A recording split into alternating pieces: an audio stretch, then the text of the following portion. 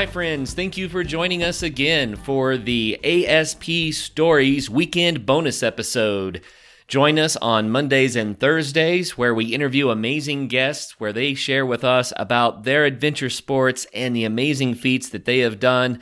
But ASP Stories is where we get to listen in as authors read their adventure stories to us. So sit back with your hot cup of tea or coffee and kick off your adventure-filled weekend by listening in while we hear more from ASP Stories. The next 4 ASP Stories episodes will be with Sam Manicom. Sam has spent many years traveling around the world on his motorcycle, and he's written a few books to tell all about it. In these next 4 episodes, he'll be reading from his books Into Africa, Under Asian Skies, Distant Suns, and Tortillas to Totems. If you'd like to find out more about Sam and get his books, you can visit him at sam-manicom.com. You can also hear his interview on the Adventure Sports Podcast on episode 149. And now, here's Sam Manicom.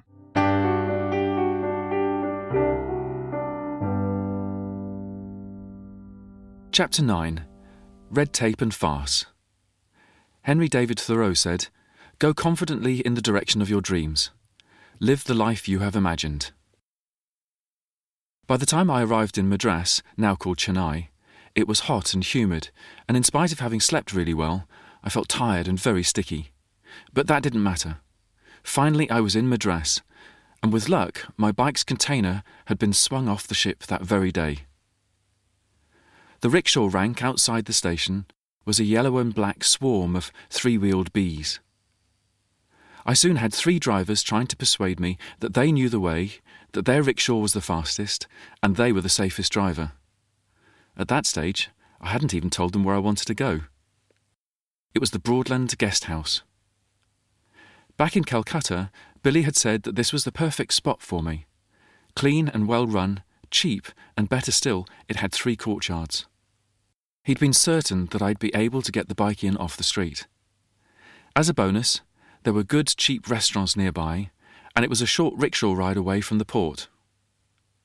I later learned that the Broadland is run and staffed by retired railway workers, which explained why it was to such a high standard. The only downside to the place was that the staff were said to be racist towards other Indians, and I worried that this might mean I'd have to move on. Traffic is less frenetic in Madras, and my driver rickshawed me to the Broadland in a few minutes. On spelling my name, the reception clerk looked up at me over his glasses. "Mister, you are not Indian." I explained that I was not and handed over my passport.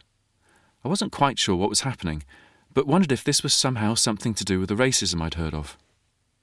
Not the case at all. I discovered that I have a Tamil name. Manicom in the Tamil language means the 8 precious stones. It was quite an odd feeling to find that people of a completely different race shared the name. I wondered if there was any sort of historical connection, and made a mental note to someday try and find out. Over the coming weeks, I grew ever more grateful to Billy for putting me on to the Broadlands. It became a quiet haven at the end of each day of chaos and frustration at the port. I was still intending to extract the bike myself.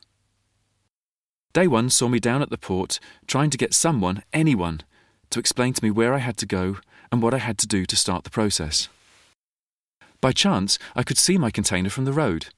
I could clearly see the registration marks and knew that unless something dramatic had gone wrong, I was little more than 100 metres from my bike. By day 3 I'd given up.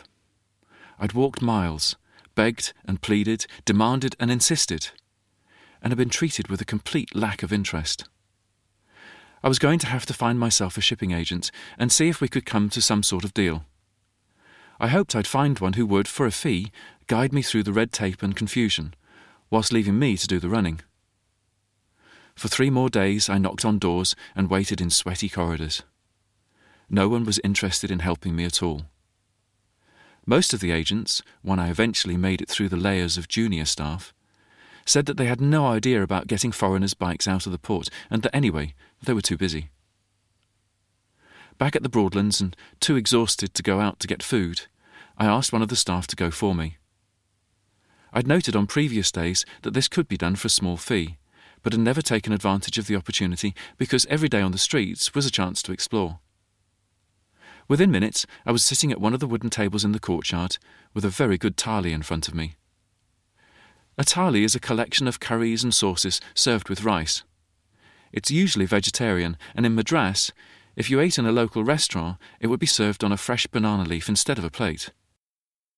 The curries aren't hot, but are full of flavour. The sweetness of chai washes a thali down very well, and by the time I'd eaten, I was feeling much more human. At that moment, a stocky, moustached, blonde man of about 28 or 29 marched into the courtyard. He was swearing furiously in German. He strode up and down the courtyard, tense with rage and frustration at something.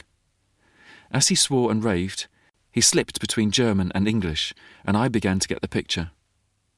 He too was a biker, and he had been in Madras trying to get his bike out of the port for a week longer than I had. Things were going as wrong for him as they were for me, and he had had enough of India. I introduced myself. Carsten was just about ready to kill people, he was so frustrated. But he gradually began to calm down, in part, I think, because he realised that I was in the same boat.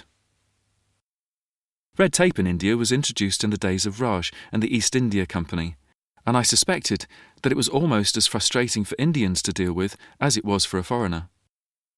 The situation made me think about a sign I'd seen on the wall in the Madras post office. It was called 4 People. It went like this. This is the story about 4 people named Everybody, Somebody, Anybody and Nobody. There was an important job to be done, and everybody was sure that somebody would do it. Anybody could have done it, but nobody did it. Somebody got angry about it because it was everybody's job. Everybody thought that anybody could do it. Nobody realised that everybody would not do it. It ended up that everybody blamed somebody, and nobody actually accused anybody. Carsten told me that he'd found a shipping agent who had accepted the task of getting his bike out of the port. Nice people, he said, but they do nothing. When he mentioned the name of the company, I knew that I'd heard of them before, at some time, but I'd duly forgotten the name. Winnie's Shipping had a good reputation on the biker circuit. At that moment, as I cursed myself for not writing their name down when I'd heard it, I knew that things had taken a positive step forward. Carsten and I sat under the purple and pink bougainvillea in the courtyard, talking things through until the early hours of the next day. As the night cooled, so did he, a little. We decided that I would go with him to Winnie's on the Monday, this being a Friday night, and I would try to get them to take my work on too. The weekend was a time to relax and prepare. We talked bikes and travel. We drank endless cups of chai, and I walked the beach. Fishermen worked there, pushing their wooden boats out through the murky surf. Sari-clad women strolled amongst the line of man-made refuse that the sea had rejected. And seashell sellers pestered anyone they could find, blowing their conch shells as they strolled the beach, making quite an eerie sound float across the sands. One came and sat quietly by me, offering me a biddy cigarette. I shared my fruit with him, and the two of us sat watching the waves roll onto the sand. Further down the beach, a herd of water buffalo had been brought down to the water for a bath, and fishermen sat mending nets that had been hung up to dry on low wooden frames. Church bells tolled in the background. It was Sunday, and the buzz of the city seemed just a little quieter than on a weekday. I'd read that a good percentage of people in this area were Christians, and the sound of the bells in this very different part of the world was rather reassuring. The mini-holiday of the weekend came to a close too quickly in one way, but in another I was raring to go. Even Carsten seemed slightly less negative. I just hoped that something positive would happen for him. I didn't much want to be a witness to murder. The day started well when it clicked that we would be able to share the cost for rickshaw each day. We were both sure that there were going to be quite a few more trips to the port. Carsten took me into the shipping office, past guards, who looked the other way when we strode in, up a flight of dimly lit stairs that were lined by waiting men, into a small waiting room, which Carsten ignored, and straight on into a large open-plan office. 16 desks were lined up, neatly set at 90-degree angles to one large desk in the room. This desk, whose top was held up on either side by sets of drawers, was flanked by 2 4-drawer grey-green filing cabinets, upon which were stacks of wire-in trays. The surface of the desk was covered in papers and half-drunk polystyrene cups of tea and coffee. Behind the desk sat a well-dressed, beardless man whose hair was slicked back neatly with some sort of oil. He wore an expression on his face that was a combination of tired, kind, and resigned. He greeted Carsten with a polite handshake and a face that said, "Bad news, but I don't know how to give it." He greeted me with interest while one of his staff pulled across an extra chair for me. Once we were settled, Mr. Johns got it over and done with. "Mr. Carsten, your motorcycle will not be free today. I am hoping that this may be possible by the end of the week." Thankfully, Carsten didn't blow up. Mr. Johns was unable to offer an explanation other than, "This is India, my friend. We are working hard for you." That gave me the opportunity to explain the reason for me being there. After an hour of discussion, 3 cups of chai, and a further half-hour of document reviewing, Mr. Johns agreed to take the work on. Though he told me, "You will need to be patient, you know," and glanced across at Carsten. He sent one of his staff down to the street to get photocopies of my paper, and then sent us on our way. We were at Mr. John's office every day for the next 2 weeks. We tried enthusing and buying chai. We tried gentle pushing too, but nothing seemed to work. We sat hour after hour in the waiting room next to Mr. John's office, and became as much a part of the office as the dead flies hanging from cobwebs in front of the dust-stained windows.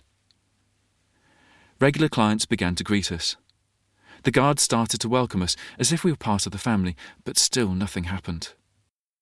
All Mr. Johns could say was, "It's all moving forward, we are getting there."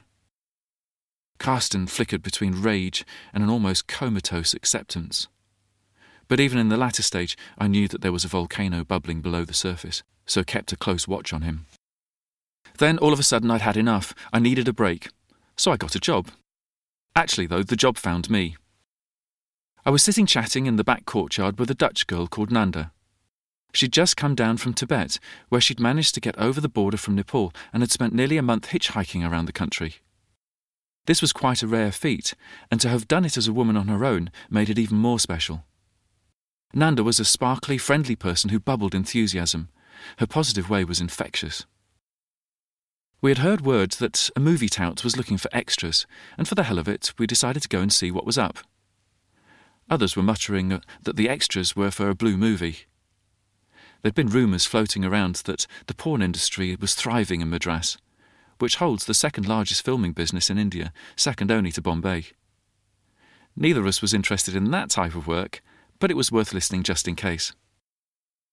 The deal was an all-expenses-paid trip to the hill station of Ooty. Up there, a crew was filming an African safari movie in the wildlife park.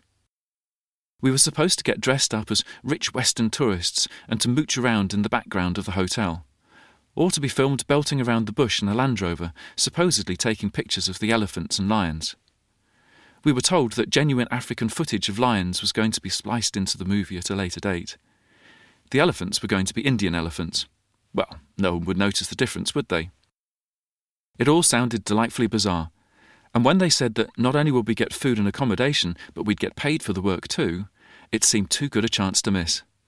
We signed up, stored our kit, and the next day set off with the agent. We were supposed to travel by train, but at short notice the agent hadn't managed to get tickets for the 5 of us. 2 other travellers had also signed up. We piled aboard a bus and travelled white-knuckled for the better part of a day until we could get on the train, which then took us further up into the hills. The final leg of the journey through lush tea plantations was by narrow-gauge railway.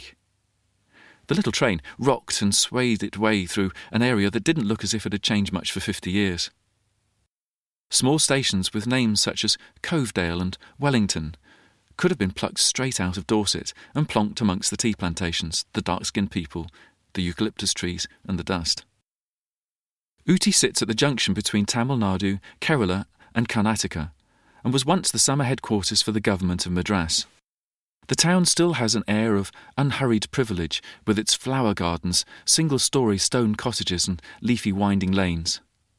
In amongst these are churches, parks, and Maharaja's summer palaces. We were told that in season the place retains little of the peace we were seeing. Large numbers of well-to-do families head up there to escape the heat of the lowlands. They bring with them all the requirements of modern life, including ghetto blasters. It was hard to imagine the town thus transformed. The agent had booked us into the tourist lodge on the commercial road. It was basic and cold, and I found myself wishing that I had my bike jacket and my sleeping bag, both of which were packed away with the bike. Still, the lodge was a roof over our heads, and the next day the sun was shining. The trouble came when the agent found out that the film crew had already found some travellers in Ooty. The scenes we'd come up for had been shot the day before. It seemed that none of us were to become Bollywood stars after all. We all elected to stay in Ooty for a couple more days, even if we weren't going to get paid. The agent agreed to honour our return tickets to get back to Madras, and the tourist lodge had space for us for a little longer. Nanda and I set off to explore the hills around the town. Paths spread out and meandered over the hillsides, connecting hamlets with fields and woods. We found kids playing in a fresh air that was a complete contrast to that of the city on the coast. Here, the children all wanted their photos taken as they played games in the wild flowers that coated the hillsides. Old women sat outside their brick houses, sewing, grinding flour and cleaning vegetables. A man with a bright yellow turban and a vivid pink shirt sat washing vibrantly orange carrots in a clear water stream. On the hillside, we were well away from the sounds of traffic, and I realised that this, other than the sound of an axe hitting wood somewhere in the distance, was the quietest moment I'd had in a very long time. It was almost sad to have to head back to Madras, and I wondered how Karsten had been coping. Nothing seemed to have moved while I was away, other than that Karsten had progressed from chai to beer. At Winnie's, we tried demanding action, and started to insist that we went wherever our papers went. This way, we had the chance to see that things actually were happening, and that our papers weren't just stuck in a back office collecting chai cup stains. Mr. Johns was not happy about this, but I knew that Karsten wasn't going to stay and check for much longer, unless he saw movement of some sort, in fact any sort. I also thought it was a good opportunity for seeing more places and people that were usually hidden from the normal backpacker. It was at this time that we discovered Mr. Johns had a taste for rum, and that when he was half cut, he'd work like a lunatic for a couple of hours. Miraculously, things would seem to happen. In many parts of India, booze is illegal, and those that wish to drink have to qualify for a permit. The laws in Tamil Nadu had recently changed, and underground drinking dens that Mr. Johns had been used to visiting for his illicit rum were being licensed, but the atmosphere in them hadn't changed. With low lighting, they reminded me of stage sets for bars in the days of prohibition in the USA. Though legal, the drinkers still did not meet each other's eyes, and the air was furtive. There were no women drinkers, but the men who'd had a healthy helping of booze were full of camaraderie. But they didn't stretch quite as far as singing bawdy songs. Bottles of booze were always served in brown paper bags, as if the drinkers were even trying to deceive each other. Half a bottle was Mr. John's daily allowance, and when we were doing the buying, he was happy to enjoy it. Afterwards, he actually seemed to enjoy his work back at the office as well, at least for the amount of time he was able to keep at it. After a couple of hours, his eyes would begin to droop, and before long his head would be down on his desktop. That was the moment for us to leave, as we knew that nothing else would happen that day. But we always left feeling a little cheered. Phone calls had been made, documents signed and rubber-stamped, and runners had been sent out with our papers in hand and looks of urgency on their faces. Still, no real progress, though. The weeks frittered by, and 2 weeks of strikes by the customs officers and dock workers hadn't helped either. Ships either had to lie up and wait outside the port or were being diverted elsewhere. An expensive business for all that was complicated with real style by the strikers. The customs officers went on strike on day one, and by the end of that day had negotiated a solution to their problem. The next day, the port workers went on strike, and again, by the end of the day, their strike was over. The next day, the customs officers went back on strike, and so it continued. This hopscotch of industrial action stretched on for day after day, leaving Karsten and me with ticking clocks and dwindling budgets. I was also due to meet Birgit up in Nepal, and if things didn't get sorted out fairly rapidly, that plan was dead. To make things worse, the plague was hitting vast swathes of India, and people were dropping like flies. The longer the wait went on, the more concerned we were that the plague would reach as far as Madras. If it did, we were going to be faced with either running for it without the bikes or continuing with fingers crossed that we would stay well. Neither option sat comfortably. At that time, an eminent Ayurveda expert and physician to the president, Mr. Vedvrat Sharma, suggested burning cow dung cakes to keep the plague away. This was a time-tested remedy, apparently, but it didn't inspire confidence. Meanwhile, my delay was worsened by circumstances straight out of a Laurel and Hardy script. The port's container stacking area was like a mini multicoloured city with blocks and avenues. No trees, just miles of asphalt and rusty yellow cranes that reminded me of giant stick insects. My container was stacked in a 500-metre-long row of similar containers, all of them baking in the sun, and at the end of the row stood a broken crane. Normally, that would have been no more than a hassle for the dock workers. It wouldn't have held things up for me, however long it took for the crane's spare parts to arrive and for them to be fitted. This time, things went horribly wrong. The asphalt roadway at the other end of my row collapsed, and a 3-by-4 metre hole had appeared. There was no way a crane could safely span this hole, and that was that. Until the hole was investigated and repaired, the only way I was going to get my bike would be to cut a bike-size hole in the side of the container with an acetylene torch when no one was looking.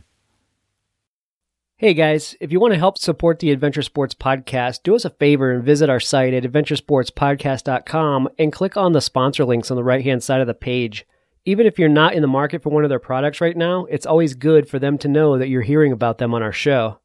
If you'd like to support us directly, you can visit our site at www.180tack. There you'll find the 180 stove and 180 flame camp stoves, as well as the Bearline Plus utility system. Consider picking one up for yourself or maybe even for your fellow adventurer. And last but not least, you can always visit patreon.com/adventuresportspodcast and donate a little bit to the show. Thanks for being awesome listeners. We truly value you guys. And now, back to the show.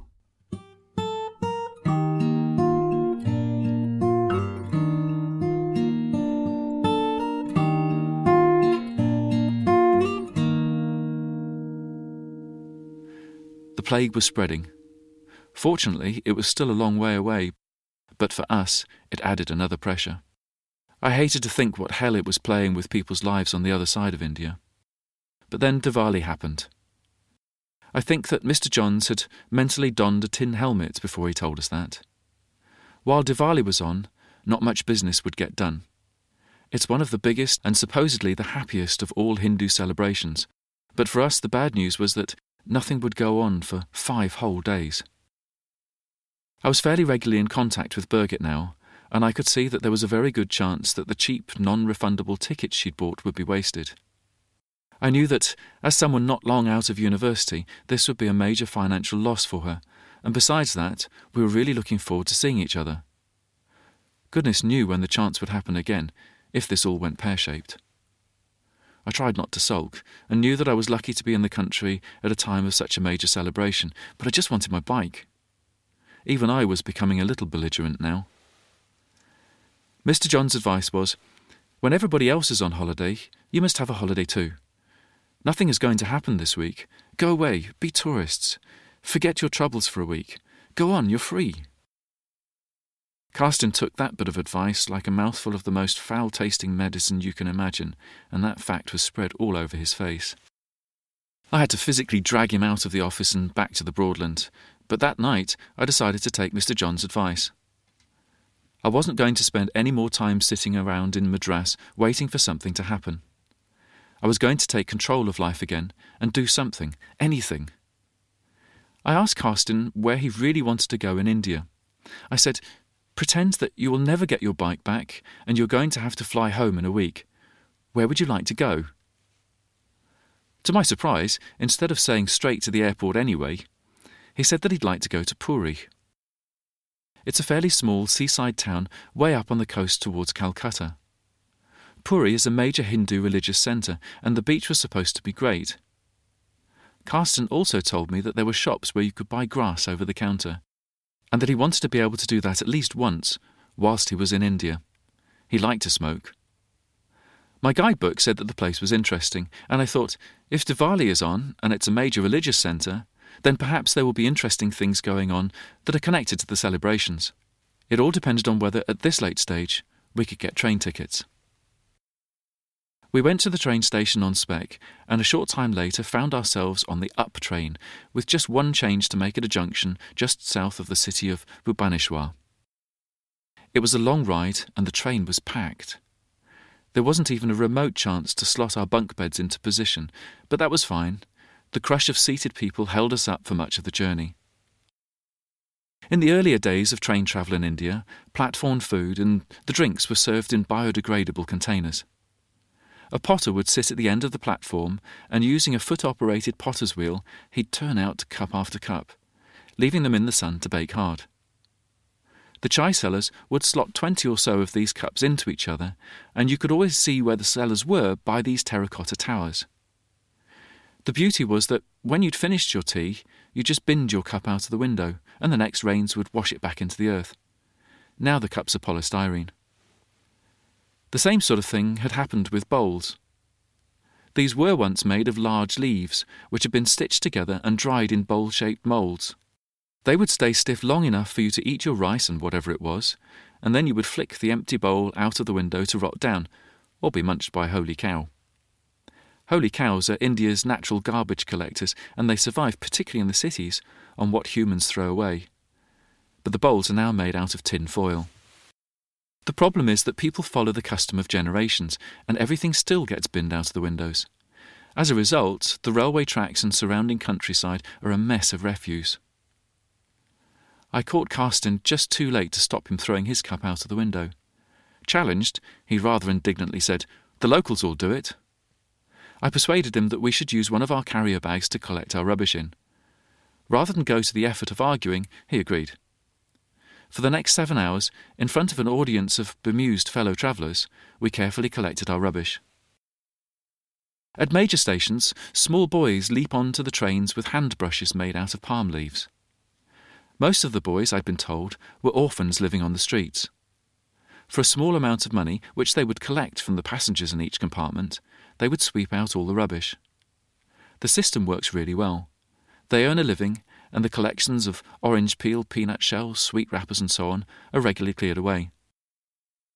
Thinking that I was helping, and had found a way to get rid of our carrier bag of rubbish without losing my seat, I gave the nearest boy the bag and a rupee. He looked in the bag, looked at me, looked back in the bag, shook his head as if confused, walked over to the window and threw the bag out. Carsten laughed harder than I'd seen him do since I'd met him. We eventually arrived in Puri, and as we agreed, we telephoned Mr. Johns just in case. "Ah, Mr. Sam," Mr. John said. "Great news. Come into the office tomorrow. You can have your motorcycles." We were stunned. It had been a very long, backside-numbing journey. We had to decide what to do. Stay for a couple of days now we'd come this far, or scoot back to Madras as quickly as possible before whatever had suddenly gone right went wrong again. Would we get train tickets anyway? We stayed the night. Carsten bought his grass and proceeded to fumigate the room, and then we crashed. In the morning he said, "I'm going back, today, even if I have to fight for a ticket or ride on the roof." But there were no seats to be had for the next 3 days, and even third class was fully booked. The ticket man must have noticed our disappointment and took pity on us. He sold us second-class standing tickets. We'd never heard of these before, but grabbed them gratefully. We were on the next train, the fullest I'd ever been on. It was more crushing than standing. With a delay between trains in Bhubaneswar, we had just enough time to get to one of India's most famous zoos. It's one of the places where you can see white tigers, and though I don't like zoos much, it was too good an opportunity to miss. The zoo, though, was pretty grim. It looked unkempt, and so did the tigers, magnificent though they still were. But the saddest thing about the visit came from learning that one of the tigers had incarcerated himself. He'd been a wild tiger, but had leapt into the zoo's tiger compound in search of a mate. He'd found one, but then couldn't get back out. When the Madras down train arrived at the station, it was even more crowded than the Puri train had been. The only relatively free space to stand or squat was immediately outside one of the toilets, which already stank. The regular roll of the train would flap the toilet door open, allowing the hole in the floor to gust stench over us. It was hard not to be sick. To add spice to the journey, the train suddenly stopped in the middle of nowhere. The wheels from the carriages in front of us had suddenly started making a weird noise, and the train's crew had piled on the brakes. The train sat for an hour, with no information being passed as to what the problem was. The packed-in people started to get very restless, and many piled off the train and down onto the tracks. After another half an hour, we did too. At least it was a chance to get a stretch and some fresh air. The air around the toilets was now ever more fetid as the heat in the standing carriage grew. A crowd of men, excitedly offering advice, clustered around the underside of a carriage further up the train. Somehow, the joint in the rails that the train was now straddling had opened up a gap of more than 30 centimetres. That accounted for the strange noise, but what were the crew going to do now? We'd been incredibly lucky not to derail. With the overcrowded state of the train, it would have been a major disaster. The solution, a further hour later when it was obvious that no help was coming, was to start the engine and drive on, very slowly. Our carriage shook violently as each of the big metal wheels clunked into the gap. Madras is a golden city after a journey like that, and Broadlands was like a palace.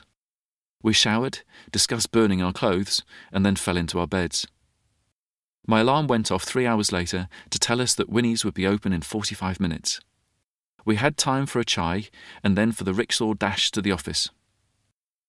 Karsten was wide awake and bouncing from one foot to the other as he gulped his chai and implored me to drink the scalding liquid faster. At the shipping office, Mr. Johns, grave-faced, invited us to sit in front of his desk.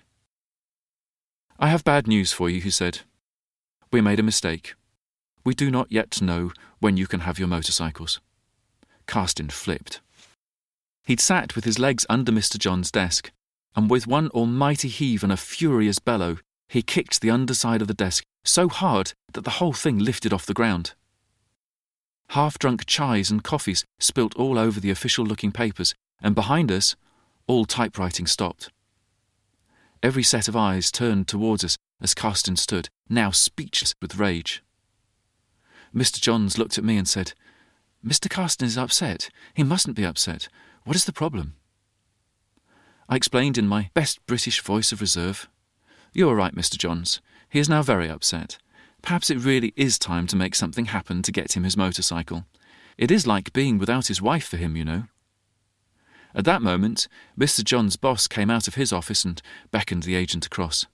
The two of them conferred, with eyes flicking from each other to Karsten as they talked. By the time Mr. Johns had returned to us and the typewriters were clacking importantly again, the plan that we should become temporary shipping agents had been hatched. With them, we could try to get in to see the port manager. This was the only way that we could get the whole thing jump-started. At that moment, we would have tried just about anything, and the level of risk to all involved was never even discussed. Mr. Johns was confident, and we assumed that he had the backing of his boss. We never dreamt that the plan would result in Mr. Johns and I being arrested. If we'd been aware that Karsten was going to have to resort to hitting port policemen to escape, then we would never have gone along with the idea, but by then, we'd been battling with Indian red tape and procedure for nearly 6 weeks. My original idea that, as I'd already experienced clearing my bike from ports a couple of times, I could save money and do it myself in Madras too, without paying for an agent, was a case of ignorance is bliss. I'd been in India before, on a couple of trips with a backpack, so I thought I knew enough to be realistic. I knew that it would take at least 2 weeks, maybe 3, to find my way around, and to work my way through the usual red tape. In retrospect, the daftness of this thought was quite sublime. Madras port reeked with the smells of diesel, sun-baked concrete, unwashed bodies, and the collected grime of a century or more. All of this was spiced by the tang of sea and the rich curry scents from the food stalls just outside the gates. The humidity floated this heavy load through the air with an effort that just added to the lazy torpor of the midday heat in southern India. But I wasn't bothered. We'd done it. We'd actually blagged our way in to see the manager of the port. At last things seemed to be on the move. Perhaps finally we'd get our bikes. The manager's desk was covered in glass paperweights. These seemed to act as a visible sign of rank. The more a person had, the higher up the scale he was. They also stopped the paper chaos that covered his desk from being wafted out of his window onto the water of the harbour below. Not that they would have been noticed down there. The rolling waters were covered in a collection of a working harbour's waste. Polystyrene cups bobbed alongside oil-stained wood, bits of old rope, torn cardboard, food packaging, and a dead cat. The chunk of seaweed that had joined them probably regretted losing its footing on the harbour bed. All of these slopped lazily in a rainbow of spilt oil. His office was not what I'd expected for a man of such high position. The decor was worn-out minimalist. The paint on the walls a pale green gloss and peeling up towards the ceiling. The floor was grey-painted concrete, and his desk was a basic metal affair, but with a very large top. The manager had been surprised to see us, but recovered quickly. It couldn't be often that his day would be invaded by two European motorcyclists pretending to work for a shipping agent, and the agent himself. Mr. Johns had almost grovelled in his respect for this powerful man. It was only at that moment that I realised just how far he'd stuck his neck out to get us into the port and into this office. The manager sat back in his creaky chair and looked at the three of us with an air of concern. Surely this had to be a good sign. With not a moment to lose, I stepped forward to tell our tale, before Karsten could. Karsten had had enough of India, of delays, the heat, and the constant hassle. He'd ceased to be even remotely tactful, and I knew that if I wasn't quick enough, all the effort to get us in would have been a sweaty waste of time. The manager listened carefully. Then, with a sudden burst of action, which surprised even Mr. Johns, he pulled across a thin sheet of paper from one of the piles. With his fountain pen he scribbled a paragraph of words. He then grabbed a couple of rubber stamps. With heavy-handed enthusiasm he thumped an ink pad with them, and then his sheet of paper. He looked up, smiled, apologised for the delay, and then turned away from us as if we'd already vanished from the room. Outside the office, Mr. Johns read the sheet, and with almost boyish excitement he said, "This is it. Very wonderful. You will have your motorcycles by the end of the week."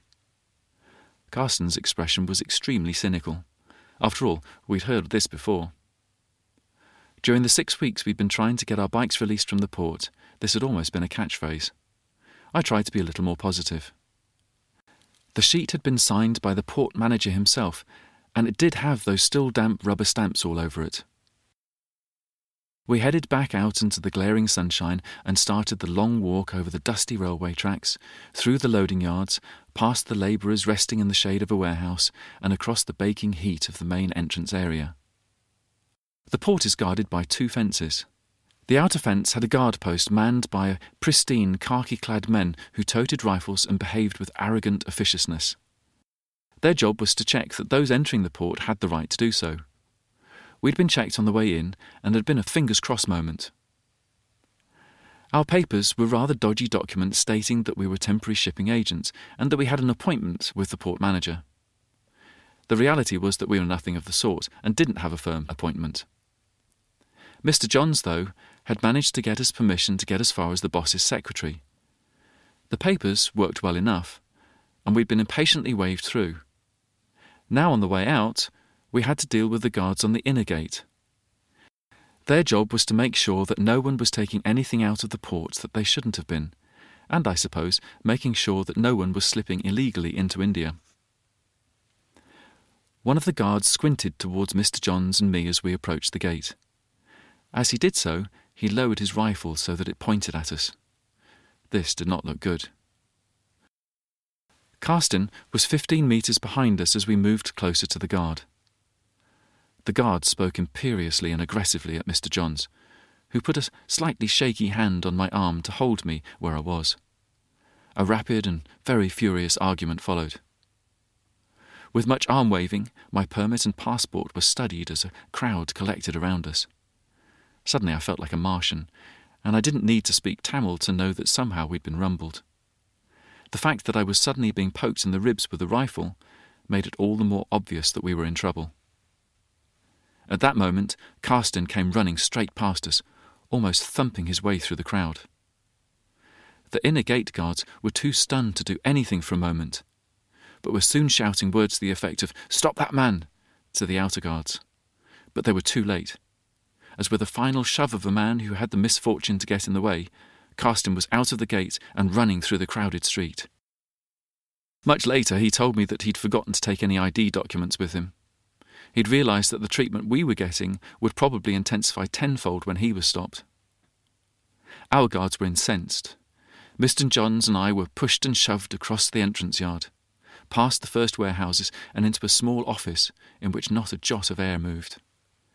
The fan wasn't working, and the men sat quietly on wooden benches with sweat pouring down their faces. The man sitting behind an enormous wooden desk, totally out of proportion to the size of his office, had large sweat marks under his arms and across the chest of his uniform too. He was one of the largest men I'd seen in southern India so far, and he must have been suffering miserably. We were like a mini explosion into this sleepy, uncomfortable little office. Moments later, after much shouting, with red betel nut spit flying enthusiastically from the lips of our guard, Mr. Johns and I were thrust roughly into a small room. The door was locked, leaving us to look at each other with slight disbelief. We sat listening to the continued shouting from the outside office. Moments later, a guard burst in, grabbed Mr. Johns by the arm and pulled him out of the room. That was the last I saw of him for 4 days. It took that long for the shipping company to bribe him free. It turned out that Mr. Johns was in deep trouble, and I felt incredibly uncomfortable about it. For us, it had been a bit of an adventure and potentially the end of a very long and frustrating wait to get the bikes out of the harbour. I was released by the port police within a few hours, but it was several days before Mr. Johns was able to start work for us again. Now he worked quietly. He'd had a big fright, and I think he simply wanted to get rid of us. I felt sad. Over the weeks, we'd got to know a lot about this kind, friendly man and his family, and now I felt that it was we who had let him down. It wasn't his fault that he was stuck working in a system that seemed about as functional as a pen with no ink. It was definitely time to move on. Karsten got his hands on his bike just 2 days later. He transformed from being one very angry biker into a man with few cares. But the experience led him to a hatred of all things Indian. It was another 4 days before I was told that my container had been pulled out of the row and was about to be unloaded. This time I was back in the port with the right papers, and thankfully my guard didn't seem to be on duty. The container stood on its own on the back of a trailer in the yard, and I looked for a forklift of some sort. I'd no idea where the bike had been stashed in the container, but knew that the dockyard workers who'd come to unload the container wouldn't be expecting a bike to be so heavy. Mr. Johns had told them what I was there for. The workers were scrawny, doty-clad men who seemed as interested in what they were about to do as they were at the thought of lifting themselves from their shady spots. A headman of some sort tried to drum up some enthusiasm and failed miserably. But the men did get up, and a customs officer broke the seal on the container. The rusty door creaked open, and there was my crate right at the front, but had been packed on the top. That made it roughly 2.5 metres off the ground. I couldn't see how they were going to wrestle it out without a forklift. I didn't speak the language and had no way of stopping what happened next. With surprising speed, a large empty crate was pulled in front of the trailer. 4 men stood on top, and with equally surprising strength they pulled my crate out towards them.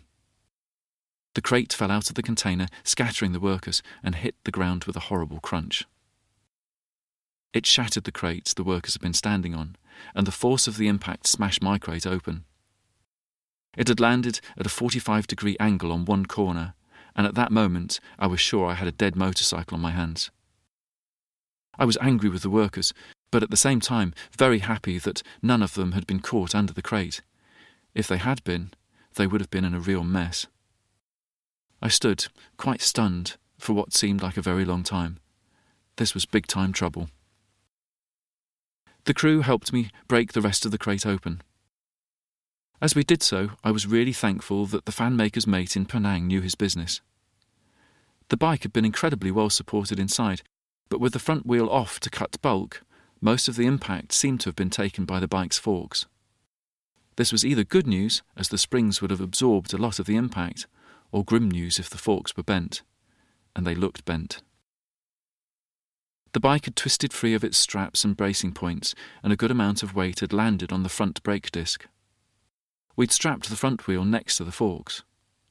The mudguard was cracked, an indicator had snapped off, and so had a mirror, but the forks had only twisted in the head brace, or so it seemed. The men helped me to lift the wheel back between the forks. Once bolted into place, I loosened off the head brace. This allowed me to use the wheel to lever the forks a little more into position.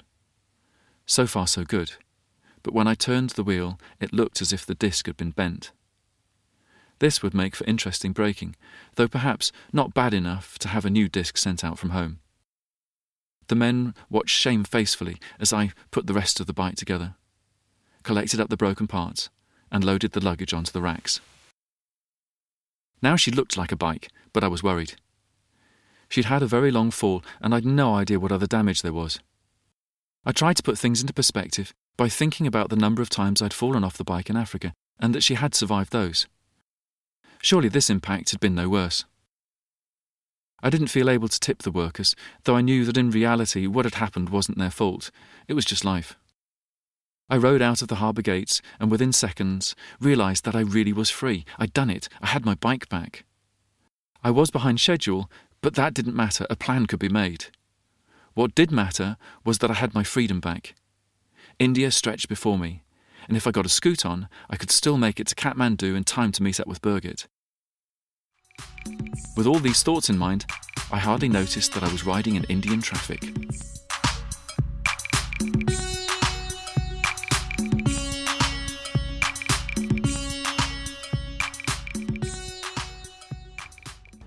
All right, that'll wrap it up for Sam's reading of Under Asian Skies. Be sure to tune in next week for an excerpt from his book Distant Suns. Until then, get out and have some fun.